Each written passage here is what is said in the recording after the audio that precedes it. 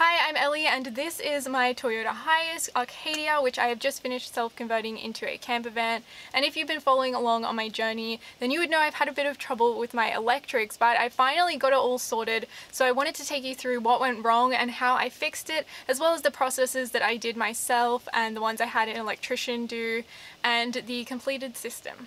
I'm Ellie Wilder and you're watching Wilder in Motion. So the basis for my electrical system is a Renogy 200 watt premium solar kit, which came with two 100 watt solar panels, the cabling, an MPPT 20 amp charge controller, and I also got a DC to DC charger from Renogy as well. Plus it came with a Bluetooth add-on that allows me to use the Renogy app on my phone to view information about the solar. The first thing I did was attach the two solar panels to the roof of the van.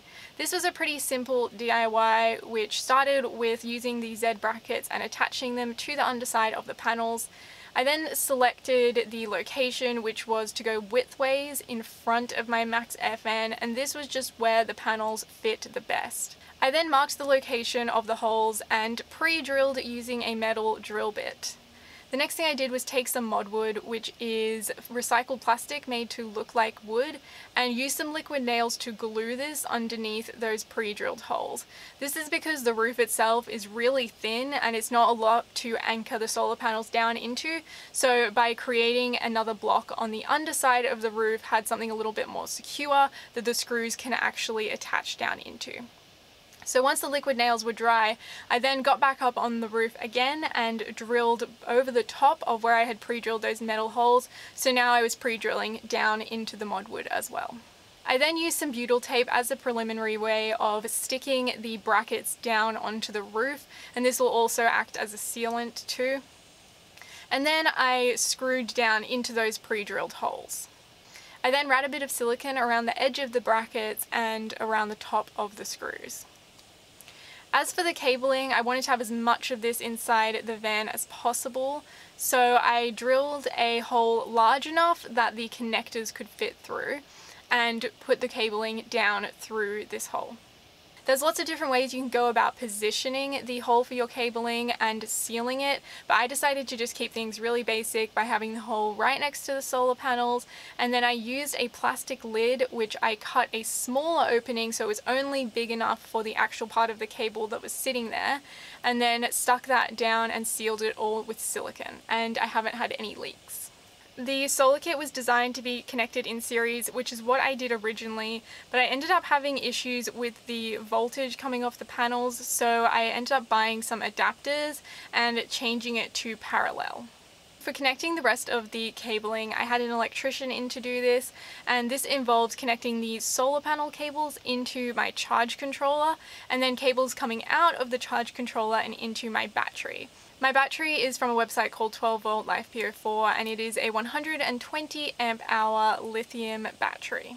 If you've been doing a bit of research, then you've probably already come across the differences between AGM and lithium batteries. Basically, lithium is more expensive up front, but you can drain it to about 10% of its capacity, as opposed to AGM, which you can only drain to 50% of its capacity.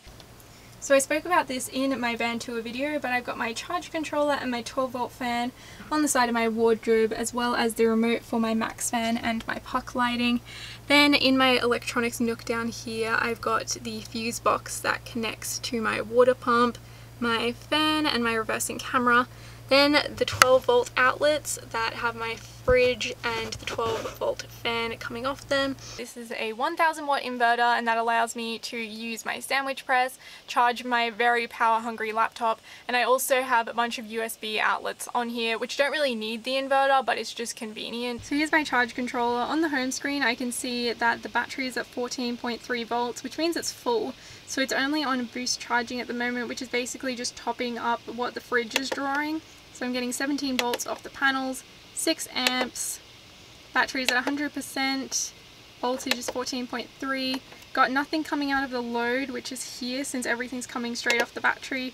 As for the lights, I have two built-in lights that are powered off the van battery, and then I also have some puck lights, which I put some magnets on the back so I can stick them around the van, and I just push those to turn them on. So by opening my right hand side sliding door, we're able to access a lot of the electrics So I've got my fridge plugged in there, and then this cable here runs from the van battery via my DC to DC charger to the secondary battery, and that's mounted on the back of the wardrobe, and it's also got my 240 volt inlet attached.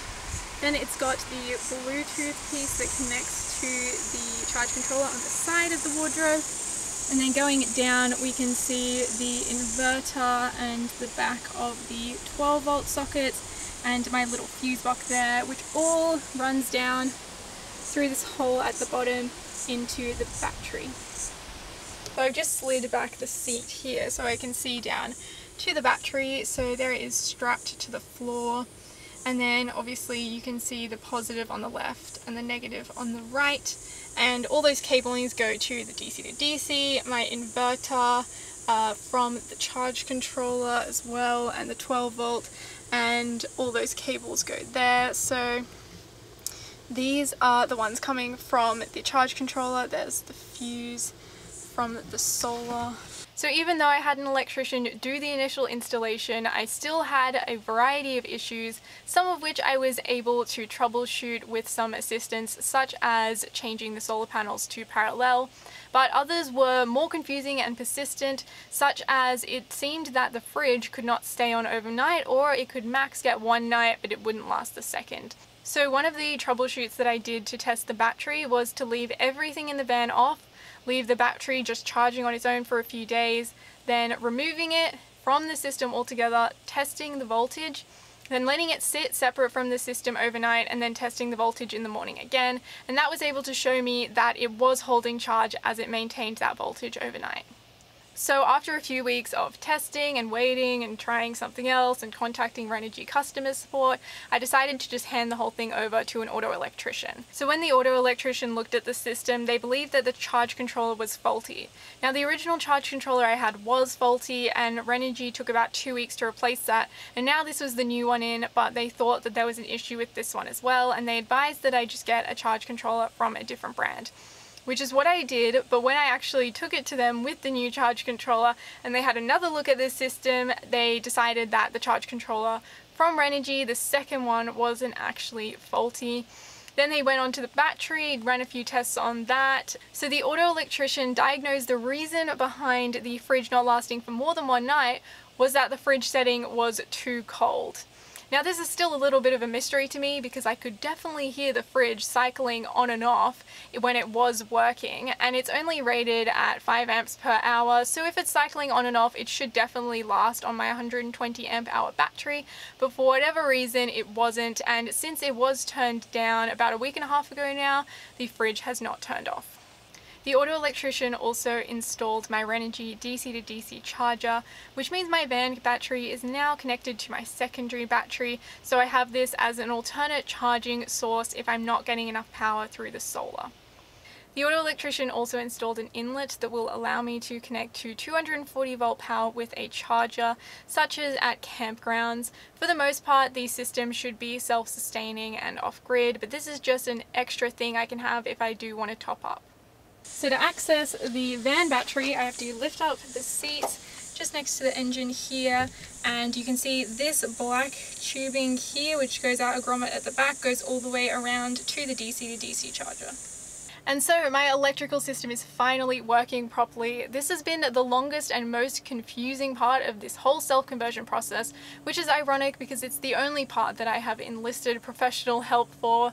My biggest takeaway is if I were to do this again, I would just go with an RV electrical installations company and have them supply and install everything. That way it's just one company responsible, so that if something goes wrong, I know exactly who to go to. Part of what made it so confusing is not knowing what was wrong with the system, so I didn't know exactly who to contact or what questions to ask. It would definitely cost a lot more to have the same company supply and do everything, but I think it would save me a lot in time. So with the van electrics all sorted, I'm now ready to set off on my road trip around New South Wales. If you have any more questions about my electrical system, then leave me a comment below. I will be posting new videos every Saturday of my journey and other van life content, so if you want to come along for the ride, then be sure to like, subscribe, and I'll see you next time.